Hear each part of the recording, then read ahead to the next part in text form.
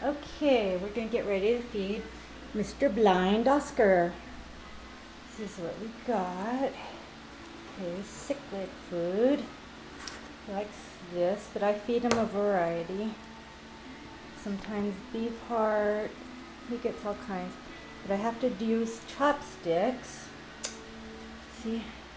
Chopsticks. And then it's trying to keep the other Oscars away. He knows by tapping. I tap on the tank and he comes up.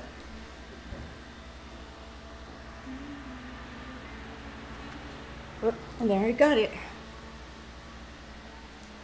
And we will do it again. He might not eat too much more because I was feeding him the other one earlier. Okay, we got it on the chopstick. Chopstick, not chapstick. Sometimes when I drop it, these guys are down there ready to grab it. They love fish food. Oh yeah, Tucker loves fish food. All right, where's the blind guy? There he is. Come up.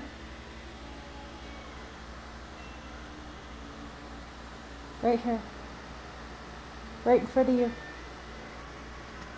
There he goes. He got it.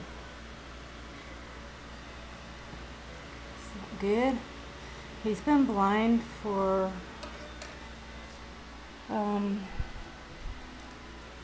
since about January, so oops. Sorry Tucker, I dropped it, didn't I? He's been blind quite a few months and we didn't realize it at first. And we thought he was sick because he just laid at the bottom and didn't eat for like 3 weeks. And then my son and I noticed him bumping into things, and at the same time we said, I think he's blind. So I used to put my hand in to feed him, but after getting my hand, my skin ripped off and it felt like razor blades. I've started feeding him with the chopsticks.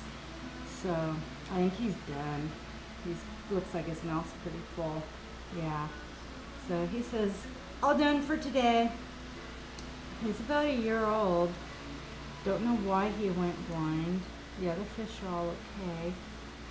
So, not sure what happened there. But they're in a 140-gallon tank. I'll try to keep them fed and happy. Don't know what else to do. So we just feed him with the chopsticks, and he's doing well. Says, that's it for today.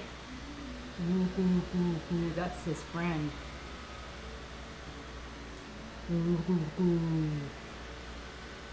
All done. All done. All done.